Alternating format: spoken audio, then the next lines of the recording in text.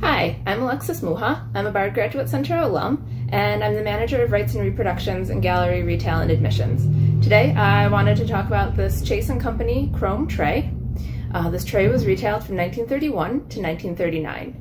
During the 30s, buffet parties became a popular form of entertainment. They were much more informal than previous dinner parties. This tray is quite appropriate. It holds a large number of hors d'oeuvres, but takes up little space on the table. It's also quite sturdy should you want to offload any canapes to your guests.